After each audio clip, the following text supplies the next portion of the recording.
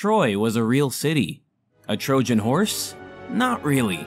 It turns out that the legendary wooden horse that brought the Greeks their victory was a fairy tale after all. The Iliad and Odyssey, as told by Wishbone, are the episodes that everyone remembers for a reason.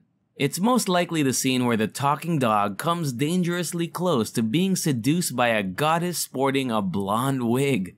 But it helps that Homer's epics provided the structure for heroic tales for ages to come. The Greek siege of Troy was at the focus of everything, and we all know how it ended, with a huge wooden horse and a bunch of naive Trojans. Or was it? Actually, historians are mostly in agreement that Troy was a genuine location, even though the Trojan horse was a fantasy. So just a quick summary.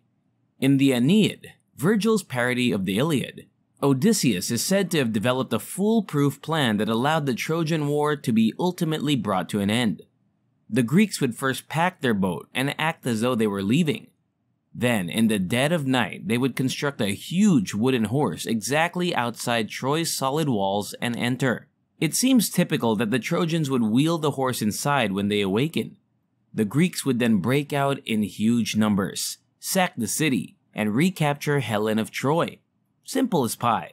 You might be surprised to hear that that story is nearly fake, despite how convincing it seems. Furthermore, the Trojan War as it was portrayed by ancient storytellers was probably entirely made up as well.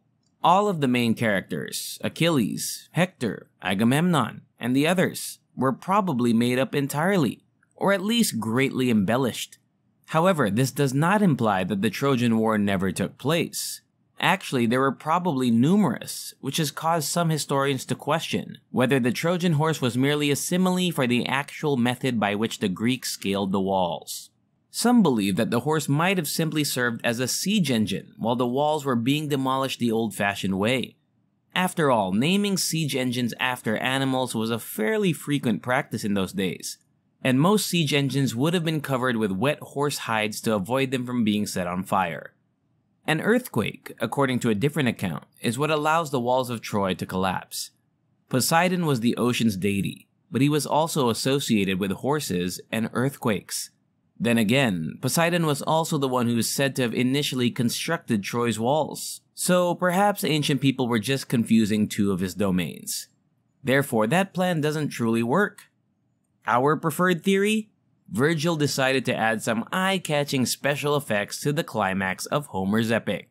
Therefore, there must have actually been a Troy if there was a Trojan War, or others, right? There was one. In fact, there were several.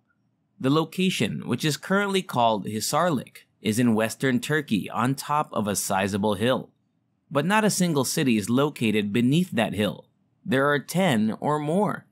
In the 1870s, Heinrich Schliemann, a passionate German archaeologist, mistook Hisarlik for Troy.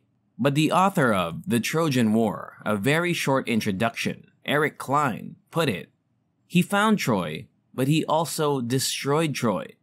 One such is the enormous blank space branded Palace Removed by Schliemann, located directly on the map of the city remains.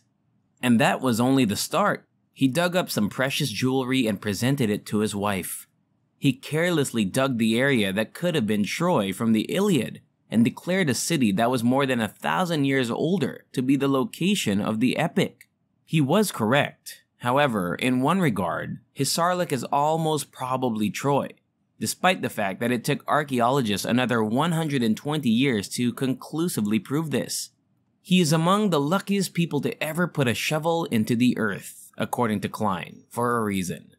The issue was finally resolved in the 1990s, when a different, slightly more responsible German archaeologist discovered that the city was far larger than Schliemann had imagined. Troy was demonstrated by Manfred Korfmann to be a strong fortress city suitable for a long siege. Troy was constructed, destroyed, and rebuilt multiple times, so it's understandable that an ancient Greek could mention a Trojan War without raising any eyebrows as excavations have descended deeper and deeper into the dirt. The term Trojans for malicious software programs that can infect computer systems comes from the Trojan horse. Many of these malicious programs have the appearance of being helpful or even innocent software. In this approach, they persuade the users to download and use them, without making them aware of the potential threat they pose after they are set up.